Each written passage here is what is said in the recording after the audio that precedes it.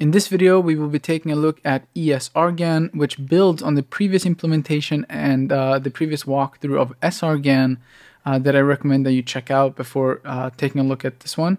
But so in this video, we'll be taking a look at the paper, and then the next video we'll implement this in PyTorch. So ESRGAN stands for Enhanced Super Resolution Generative Adversarial Networks, and essentially, it builds on the work of ESRGAN, which was able to generate realistic textures during single image super resolution. But there was a problem, which is that there were some unpleasant artifacts, and that was associated with what they found to be with batch norm.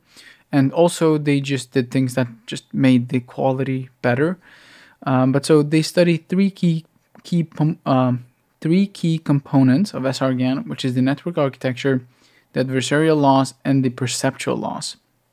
And so they made some improvements to all three, and then they have this enhanced ESRGAN. And so for the architecture, they use residual in residual dense block, RRDB is what they call it. And we'll see the details of it, but it doesn't use batch normalization. And they also, instead of, for the loss, they use something called a relativistic GAN, which lets the discriminant predict relative realness instead of the absolute value. And then they also do a very minor thing, which is change the VGG perceptual loss to be before activation, so before the ReLU instead of after. And I guess that works better. And yeah, so I'm going to go through the important details of this, but here's perhaps one example. We can see that they show that ESRGAN has some better texture than ESRGAN. Here they do look to be a bit better. And yeah, so I'm going to skip these introductory parts because we want to just see sort of what they did.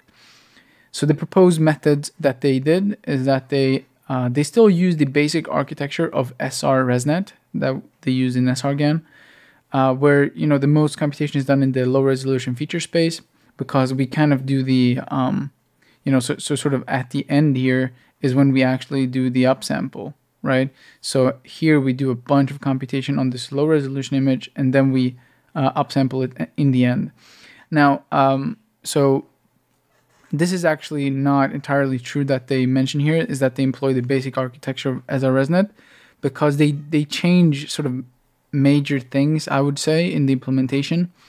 And I'll go through it later on, but the paper doesn't mention some key details that they changed, but it's visible in the source code, right? Which I kind of felt was, I don't know, just didn't feel right.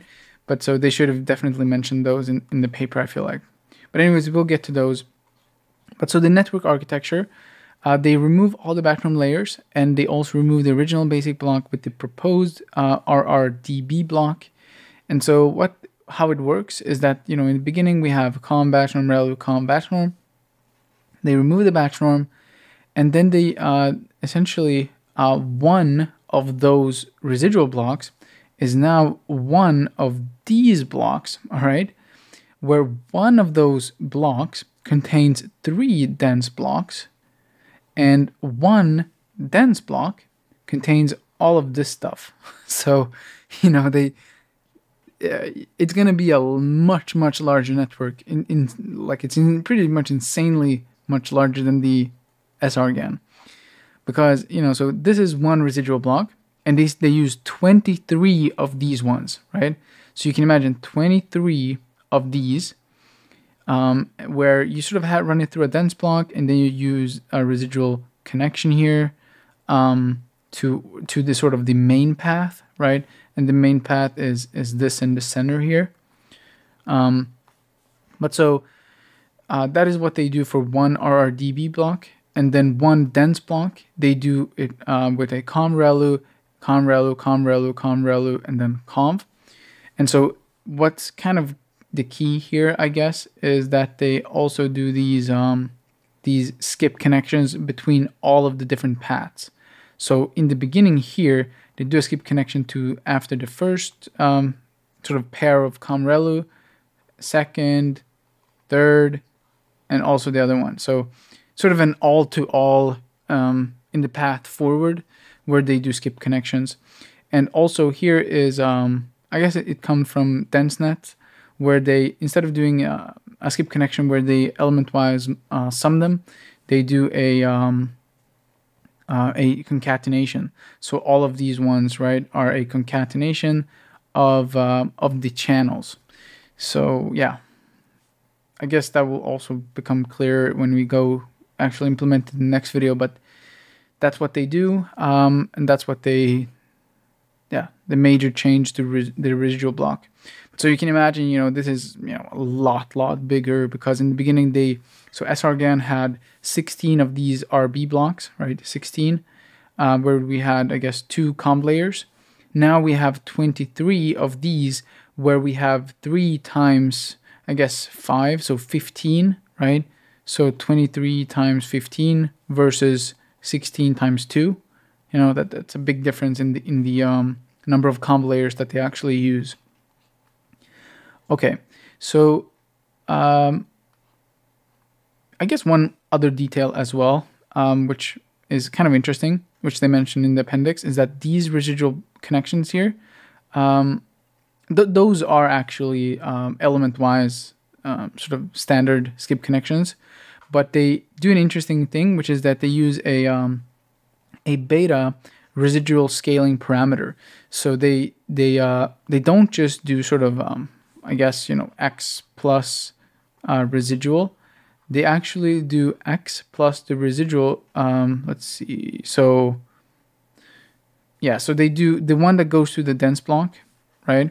So perhaps, you know, this would be x then, that goes in the main path.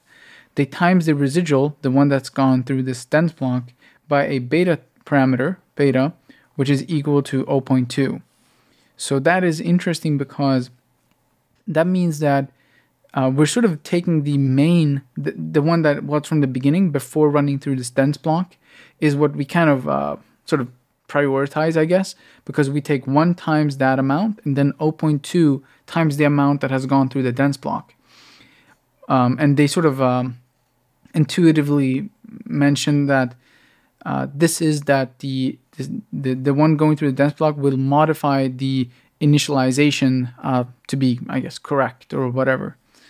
But that is just an interesting part of it. And yeah, so they mention here that when the statistics of training and testing data sets differ a lot, batchroom layers tend to introduce unpleasant artifacts, which is what I observed as well when training ESRGAN, is that there were just some random artifacts that just appeared randomly during training and stuff. And particularly when you would have some odd looking image, like there would be some image with a black background, for example, that could, you know, introduce these artifacts as well. So one thing that I felt didn't want to miss is that, you know, this is what they mentioned to be the change in the architecture, but they actually did some different things as well, which they weren't clear on, that could, you know, impact the performance a bit, I would say. So I'm going to show you the code, and we can just see some differences that they did there. So here is the source code for ESRGAN that they have in the paper, and this is just for the generator architecture, because the code is kind of massive to go through. But just looking at the generator, all right, we can see that, for example, if we look at, let's see, all right, so if we look at the entire network here, the RRDB net, which is the generator, for example, we can see here that they use a kernel size of 1, stride of 1, padding of 1, which they didn't do in ESRGAN. They used a kernel size of 9 in the beginning, and padding of 4. And also for the last one, they also here used a kernel size of 3. So another big thing is that they used pixel shuffle in ESRGAN, but in ESRGAN, they use an f.interpolate, where so they do sort of a nearest neighbor upsampling, which is also quite different, right? So those are definitely things they should mention in the paper, in my opinion. So that is one key part, and the other is the relativistic discriminator. And, you know, I haven't seen much about this in other papers, so this is kind of the first time that I've seen this actually. And I'm not really sure if it's that important. I think, using vegan GP or something would probably give similar results. And in fact, their implementation did also have a vegan GP, which they tried with. And I think they mentioned that it was just sort of, it took longer time, but it didn't give significant improvement. But it doesn't seem to do anything that was worse. But yeah, so the idea is that, and again, I'm going to skip this a little bit because, I'm not really too familiar with this, but the idea here is anyways that, this is the standard GAN where we just do sigmoid of the output from the discriminator. And, similarly for the fake ones. So the real one should be 1, the fake one should be 0.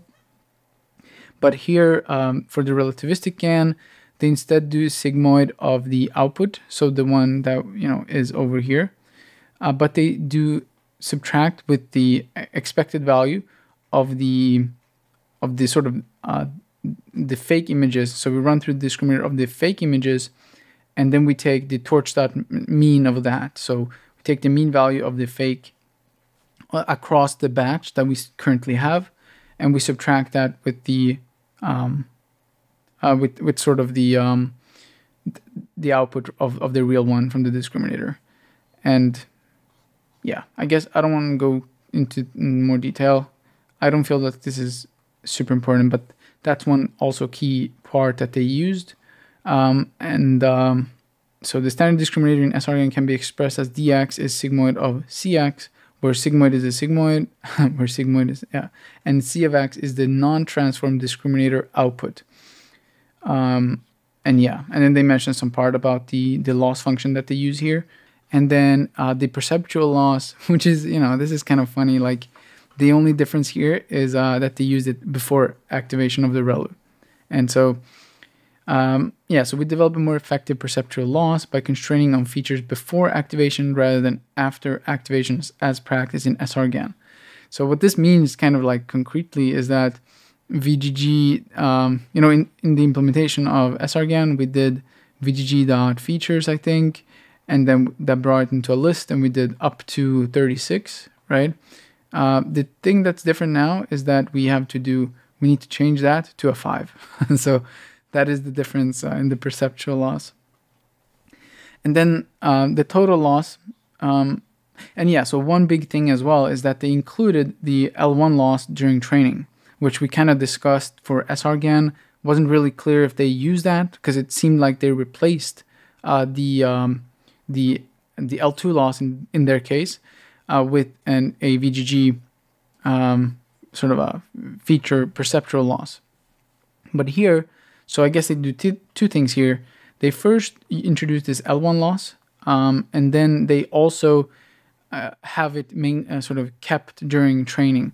So when they add the actual perceptual loss. So now they have 3 loss terms, one for the perceptual one, which is VGG, when it's run through VGG. Then we have one for the relativistic GAN, which is multiplied by this 5e minus 3 constant. And then we have this other term for the L1, and that is multiplied by 1e minus 2. Yeah, so then they also, they mentioned those things that I just said, which is that this is the L1 loss, and then we have these constants. I feel like they didn't mention the constants here. They mentioned them later on, but it would have been clearer if they would have just said the constants here when they actually introduced these these loss terms. But so if we move along, they also use another trick, which is in network interpolation. So I have some comments about this, but they mentioned that to remove unpleasant noise in GAN-based methods while maintaining a good perceptual quality, we propose a flexible and effective strategy, network interpolation. So what they do is that they train in a GAN for PSNR, meaning they only train the generator on an L1 loss or an L2 loss. But so they train it on, I think, L1 loss, and then they train the GAN when they introduce this discriminator and this additional loss terms for the perceptual loss. And then they do an interception of those two, where they take some constant times the GAN weight, all right, and then they take another one minus that constant times the weight of the one that was only trained on L1, and in that way they found to remove unpleasant noise. So I'm not really sure what they mean by unpleasant noise. Hopefully that doesn't mean artifacts, because that was the reason why we introduced, why we removed batch norm. So let's see, wait. First, the interpolated model is able to produce for any feasible without introducing artifacts. Yeah, okay, so yeah, I kind of missed that, but without introducing artifacts. So that is, I think, what they mean, which is unfortunate, right? Because then you question the fact of removing the batch norms if you still have these artifacts that you're gonna now have to solve with network interpolation.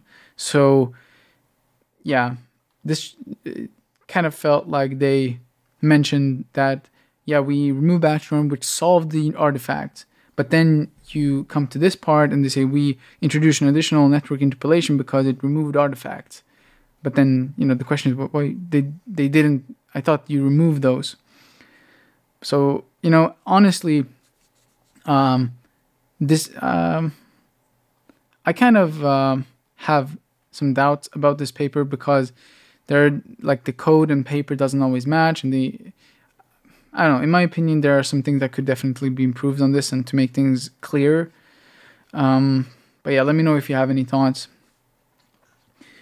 And then also, all right, so then the training details, they mentioned that we obtained low resolution images by downsampling high resolution images using the MATLAB bicubic kernel function.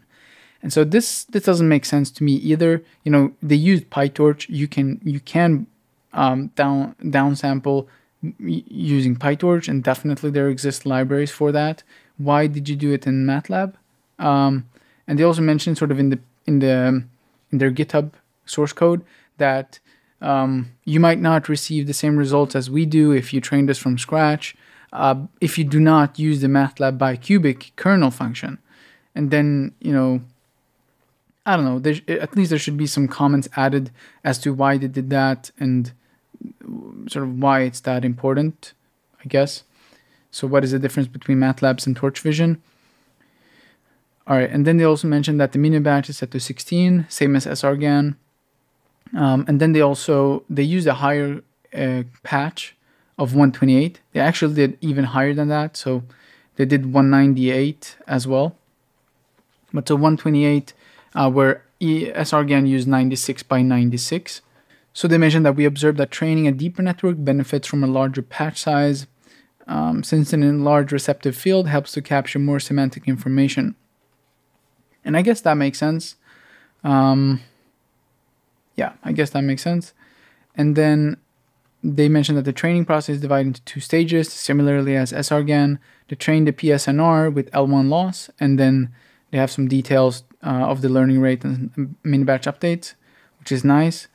And then they, the generator, so then they employed the PSNR as initialization, just as ESRGAN did, and then it's trained with this new loss function. And here they introduced the constant terms that we looked at before.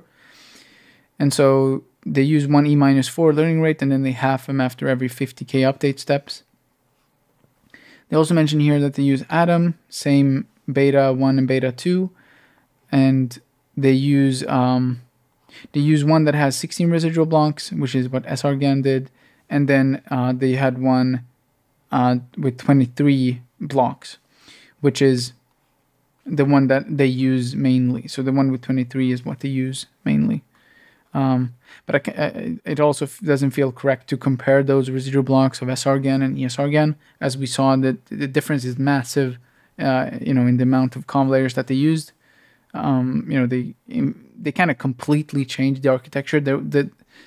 Yeah. Anyways, so for training, they use div2k dataset, and they also use flickr2k dataset. They mentioned that they empirically find that using this large dataset with richer textures helps the generator to produce more natural results. And here they also mentioned that they use horizontal flip and 90-degree random rotations. All right, so let's go down. Maybe there are some other stuff. So yeah. Right, I think I just wanted to go to the appendix now to look at some details here. Yeah, here they talked about Bashroom artifacts. And yeah, so this is kind of what it looked like randomly during training sometimes for ESRGAN. And let's see, so right, yeah, so I wanted to mention that with the residual learning, where they use basically that they multiply the one that has gone through the block with a 0.2 constant, and then they keep the one that was originally sort of with a constant of 1. So we mentioned here that it scales down the residual by multiplying a constant between 0 and 1. In our settings, for each residual block, the residual features after the last convolutional layer are multiplied by 0.2. Intuitively, the residual scaling can be interpreted to correct the improper initialization, thus avoiding magnifying the magnitudes of input signals in residual networks. And I'm not really sure how much I buy into this, actually mattering. I wonder if you could just do sort of a normal one without multiplying with 0.2. But yeah, that is, I guess, one detail of what they did. All right, so in the next video, I'll try to implement this one, and we'll see exactly how it looks like and the details of its implementation. But hopefully this leaves you with a solid understanding of ESRGAN, sort of the update of the network and the relativistic GAN, and also other things. Yeah, I think one thing I actually missed also is that they also mentioned here, I thought I took that part, but they also said that they found that smaller initialization worked well in their experiments. So they actually, in the source code, they multiply with a scale of 0.1 of the original initialization weights. So yeah, that is just one thing also to keep in mind, but I'll go through that in the implementation as well. All right, thank you so much for watching, and I hope to see you next time.